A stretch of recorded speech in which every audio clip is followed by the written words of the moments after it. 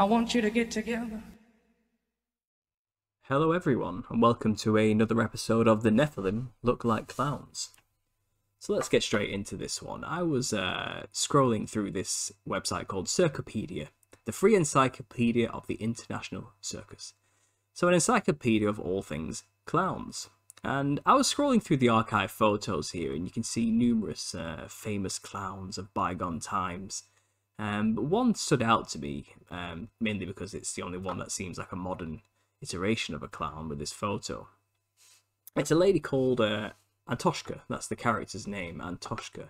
It's based on a character from an old Soviet cartoon of the USSR, you know. And Antoshka was a character who was considered lazy, you know, and didn't contribute towards the greater good of the communist regime, while the hard workers, you know, would mock this character, as he would be more of a user of the hard work rather than a contributor to the hard work. Anyway, this character Antoshka, this lady, she dreamed of becoming a ballet dancer as a child, but she basically fell ill and couldn't train to be a ballet dancer young enough in order to be good enough for Russian standards. So instead she was, well, her friends suggested, why don't you just join the circus? And she actually did, and became very successful. So successful, in fact, that she was dubbed the Queen of Clowns. Yeah. The public and the media awarded her the honorary title of Queen of Clowns.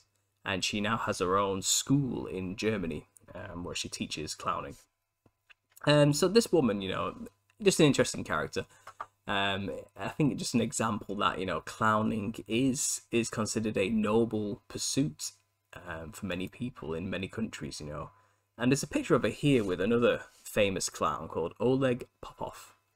And she did a show with him, which I believe this photo is probably from. But I was looking into this guy, and he is also quite a renowned fellow in the clowning world. And he's wearing this outfit here, you know, this suit with the black and white checkered cap. And, you know, as far as clowns go, this is quite toned down. And this has been his signature look since forever. So if we back this up, you can see a bit more information about him. Let's close that. Yeah, you know, this guy's been clowning for a long time. He was born in July 1930.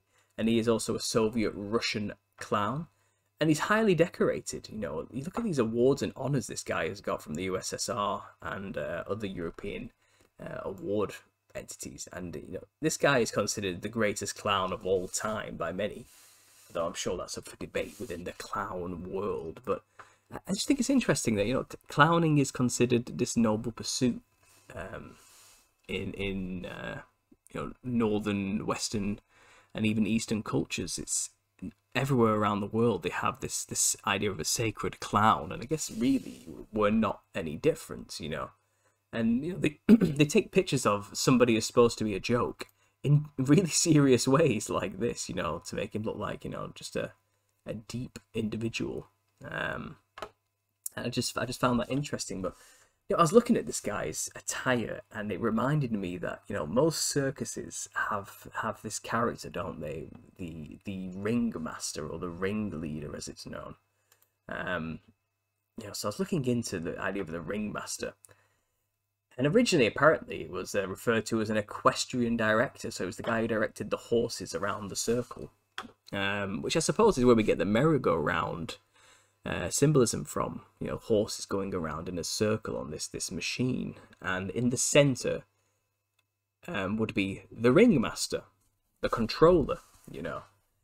And I was looking into this idea of the ringmaster and imagery for the ringmaster, and it reminded me of something that I researched myself. I think there's images up here before we move on. It turns out there was a film called The Ringmaster. It looks like some kind of low-budget B-movie, but I find it interesting that they went for a white face with red lips kind of makeup to describe this character, you know. And someone mentioned a comment to me not so long ago about, you know, you should try and decipher the hierarchy of these clown demons. And I was thinking, I think this hatted character is one of the leaders of the clown factions of the Nephilim spirits in some way. If we want to start making hierarchies of these demons, I assume this person is a high-ranking officer of some kind. You know, you look at this character, and he's kind of the leader, the dictator, the conductor of the circus, you know, and symbolically speaking, that is the leader of the clowns, or the leaders of the Nephilim spirits in some way. You know, so I was looking into this idea of the ringmaster, and it says here, you know, the main function of a ringmaster was to direct the attention of the audience. In the days before modern lighting equipment and amplification, most acts performed mute, accompanied only by the circus in-house brass band. It was the ringmaster's loud voice that was necessary to cut through the noise and get the audience's attention to announce the next act. You know, so the ringmaster is the person whose attention gets directed to while everything gets moved around and the area gets shifted. I just think that's interesting to bear in mind when we're talking about these being analogues for spiritual practices. Funnily enough, the ringmaster was if you want to go to popular culture, was actually a bad guy in the Marvel universe. And here he is wearing this green suit with this purple hat.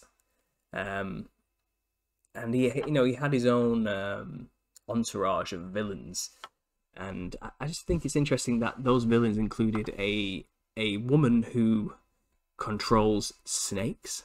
So we're talking about serpentine imagery here, and obviously we understand that a lot of these Nephilim spirits had serpentine-like features. Think Quetzalcoatl, for example, feathered serpent symbology. They had the clown. We had a cannonball man who was wearing this helmet that was shaped suspiciously like he had an elongated skull, and we know that the Nephilim skulls were elongated, you know, from images of Nephilim. But then you look at the older magazines, or newer, I'm not sure, but it seems like his entourage changed, and a literal devil was a part of them.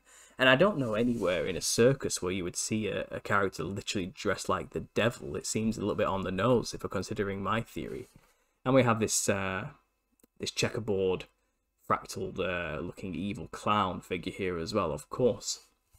You know, so I think we have the ringleader of the demons, the ringmaster, and his entourage of clown-like entities. I mean, we even have a giant here in the background of his clan of, you know, bizarre people, tourist attractions of the past.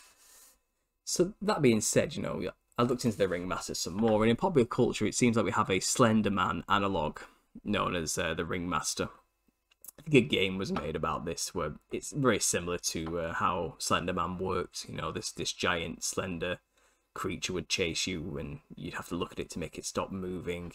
It seems like it's a part of something called the Mimic, which is a series of some kind. I don't know any details about this yet. I think it's something I may have to look into. But it does seem like there is a character in there which has this wide-toothed grin with a serpentine-like smile, wearing this top hat.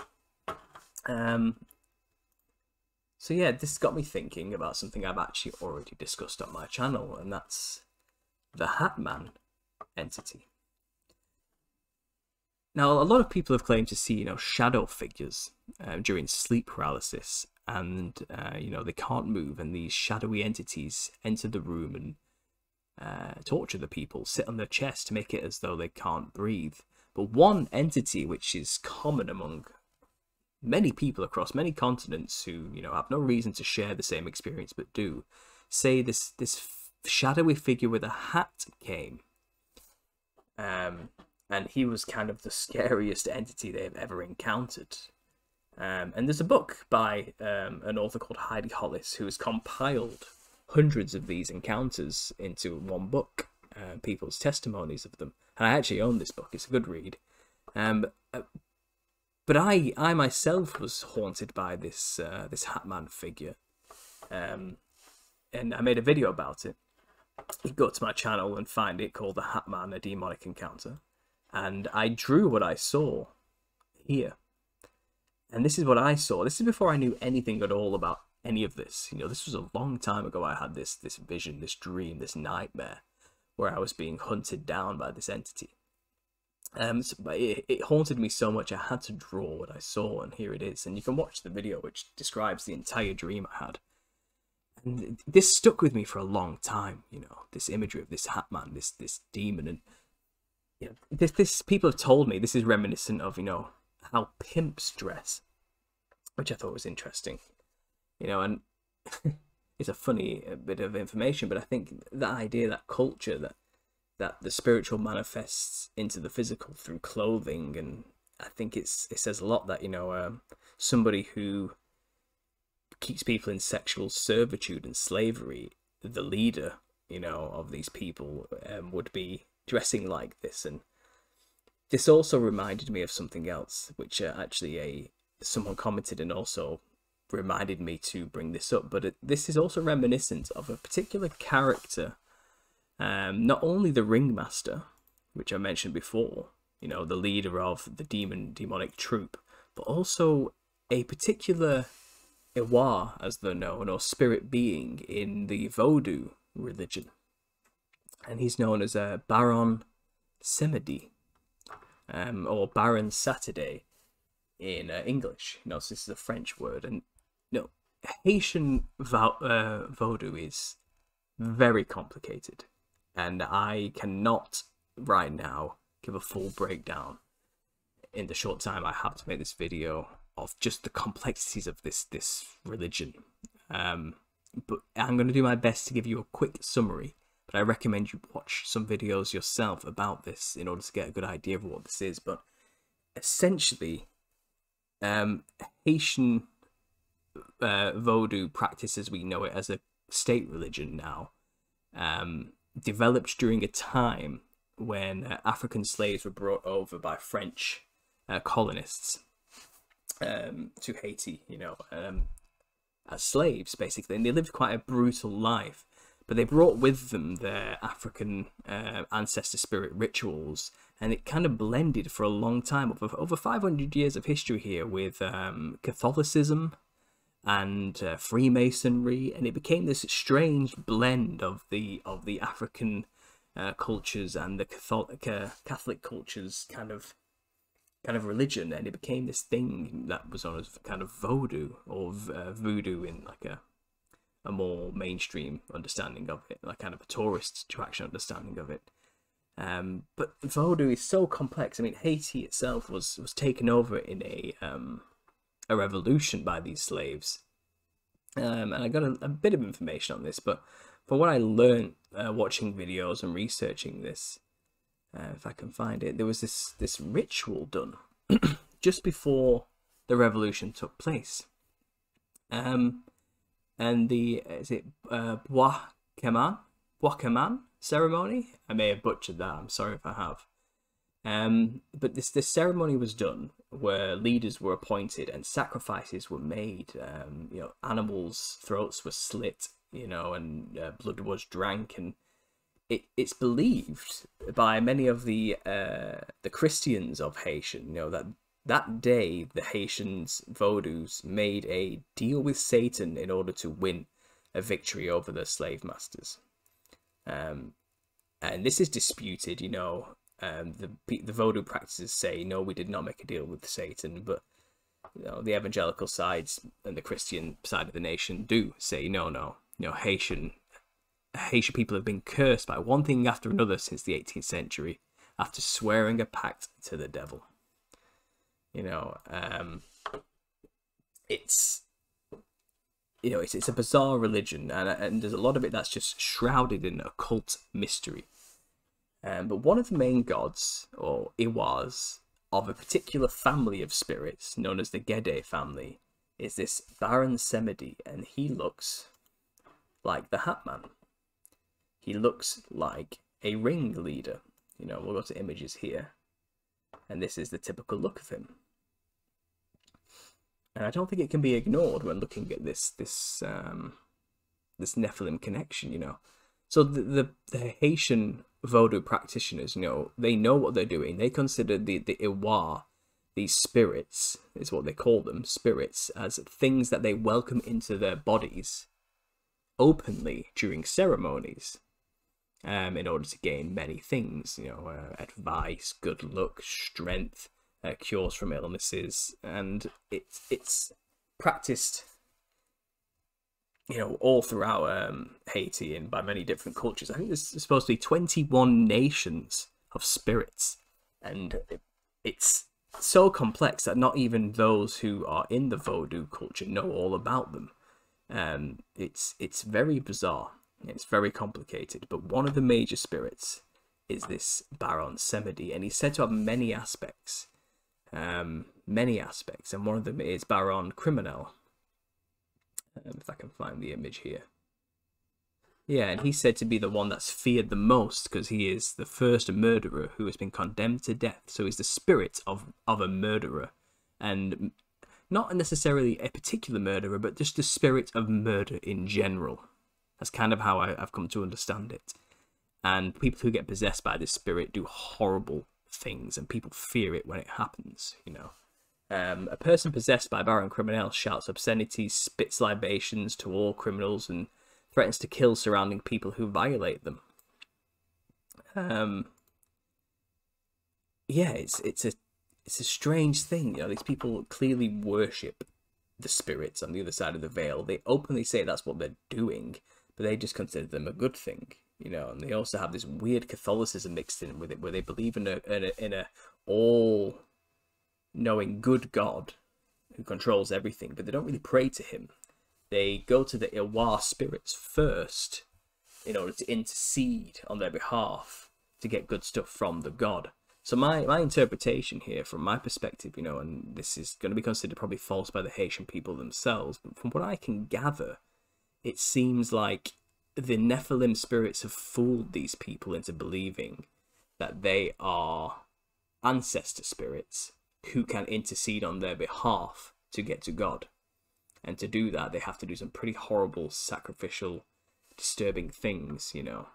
But yeah, this Baron Criminel is an interesting one, because I was looking for an image of what does this Criminel one look like, and I found this interesting set of images from Flickr. This person had compiled images from an exhibition they saw of Vodou objects from Haiti. So scrolling through this, I mean, look how disturbing some of this is. And I find it fascinating that this one pops up, you know, which looks just like what I drew when I saw the Hat Man. He has a cane in his hand, he's wearing this purple attire with this hat, just like what I drew. And this was years ago, you know, this video alone came out 7 years ago.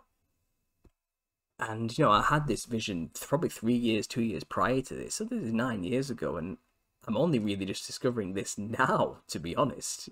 Look at this. The parallels are uncanny. And it's, you know, I think this is definitely worth mentioning as a part of this series, but, you know, the spirits have manifested clearly in this particular culture, this Haitian Vodou culture. And I did find an image of Criminel, the aspect of Baron Samedi here. And I looked at this and thought, well, this is similar to what we've been discussing with the clown-like fractal, red and white, multicoloured design. You know, and this is a part of this person here, this Flickr person's gallery. You know, here it is. Bisou Criminel, or Baron, he's put as a question mark. You know, and this culture is obsessed with death. And some of the most disturbing representations of the family of spirits they worship in particular. I mean, look at these. You know, more demonic than clown-like, but still the clown-like aesthetic is buried under this. It's there. You know, and these are spirits. These are dead spirits. They are spirits of the dead, you know. And they really lean into that aspect in this particular religious culture. So I think, you know, it's definitely something you guys should probably look into yourself, you know. And obviously, there's so much Freemason symbolism in the sigils they create to represent their gods. So this is the sigil for Baron Samedi, you know. And it's disturbing stuff, but I thought you guys would find it interesting. And I thought it'd probably be a good idea to bring this to you. But the parallels, you know, between the ringleader, the ringmaster of the circus, you know, the circus being an image for the fractaled matrix that the clowns or the Nephilim are trapped in, you know, and the clowns circle round and are dictated and controlled by the ringmaster, the Hat Man. You know, the Hat Man demonic entity seen by thousands of people and tormented by thousands of people during sleep paralysis. The same Hat Man, which appears to be worshipped by Vodou religions, you know, and probably many other which I haven't shown here, which I'm sure you guys out there will show me and tell me in the comments. But this Hat Man figure is a running theme. And in terms of creating a hierarchy for these demons, I certainly think this character plays a high-ranking role to the legions and the army of the Nephilim spirits that are warring against mankind. So I thought I'd bring that to you guys. I hope you enjoyed this presentation. As always, thanks to my patrons. I couldn't be doing this without you guys. If you want to join, you can find the links in the description below. So thanks for listening, guys. That's all I've got to bring to you today. And as always, God bless. I want you to get together.